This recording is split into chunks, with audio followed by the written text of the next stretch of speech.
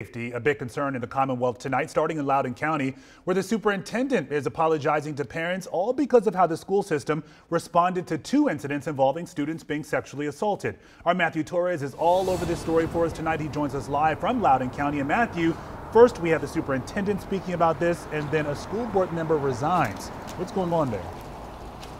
Well, Lorenzo school board member Beth Barts really resigned this afternoon. She took office just back in 2020 representing Leesburg, but she is leaving this position embroiled in controversy. And in her resignation letter this afternoon, Barts says that this decision was not easy, but it was the right one for her and her family. Barts was the subject of an effort by many parents and groups in Loudoun County, including Fight for Schools, who wanted her gone. In a petition, they accuse her of incompetence, neglecting her duties, and misuse of office. They say she crossed the line when she urged members of a private Facebook group to compile a list and expose information about people against critical race theory.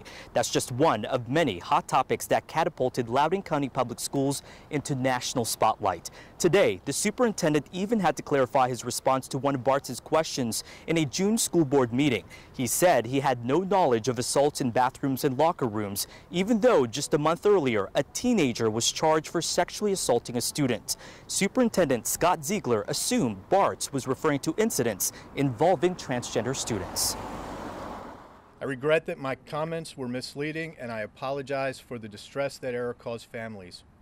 I should have asked board member Barts clarifying questions to get to the root of her question rather than assuming what she meant. I will do better in the future.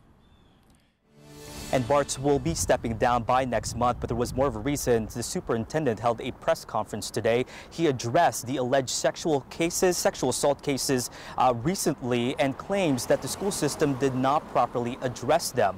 What he is now admitting to and what they're planning to change.